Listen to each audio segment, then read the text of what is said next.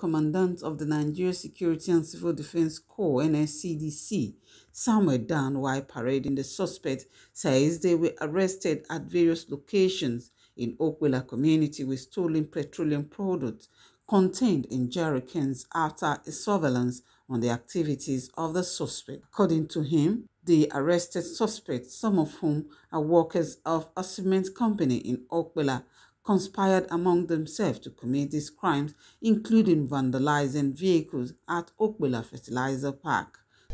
On a tip-off and sustained surveillance, officers and men of Nigeria Security and Civil Defense Corps, Edo State Command,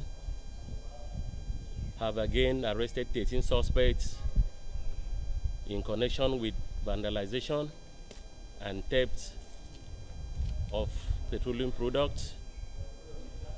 A hub was vandalized from a truck, and 20 jerrycans of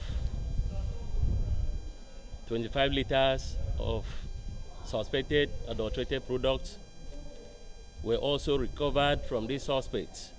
The suspect narrates their involvement in the crime. Buying illegal diesel from tippers. The driver said it for us. Please, the environment is a very busy environment. There are a lot of dump truck, tippers, and everything there. So people, they do come and start waving. People that have interest will come, and people that don't have interest will go. Driver company go. I am staff. I put this spring, put tire spring.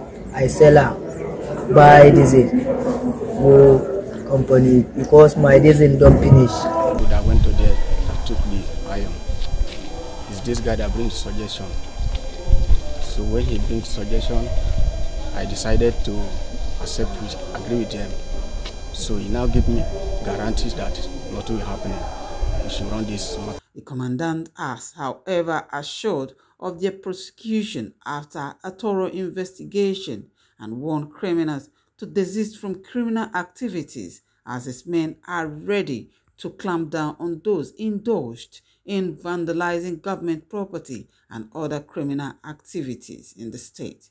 Nscdc, AIT News, Benin.